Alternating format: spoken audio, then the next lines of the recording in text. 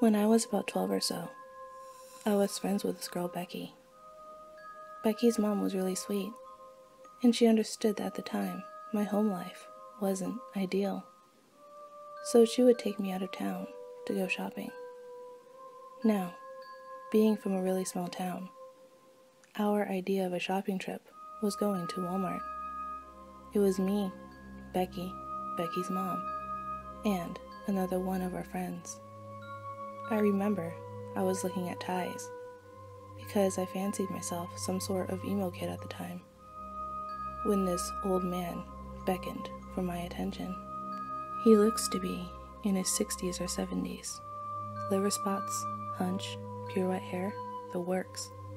He pulls out a wallet and kind of croaks out, "Excuse me, miss, but can you help me find the price of this wallet?"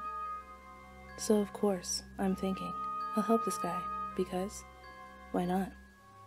I teeter over and grab the wallet, and as I'm looking for the price, he leans over and whispers in my ear, "You're a sexy girl, you know that?"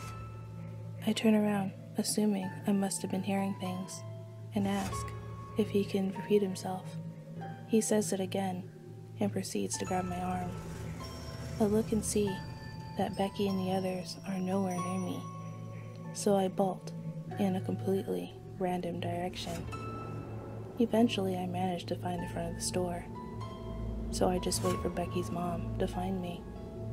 When she asked where I went, I explained the situation to her, so we left pretty hastily.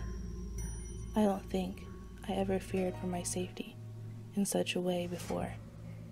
So, mysterious Walmart pedo, let's not meet.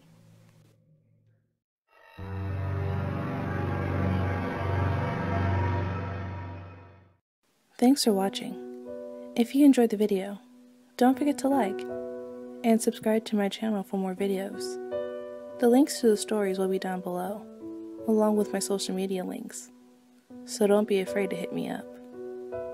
And keep this in mind: nightmares hide in the darkest of places.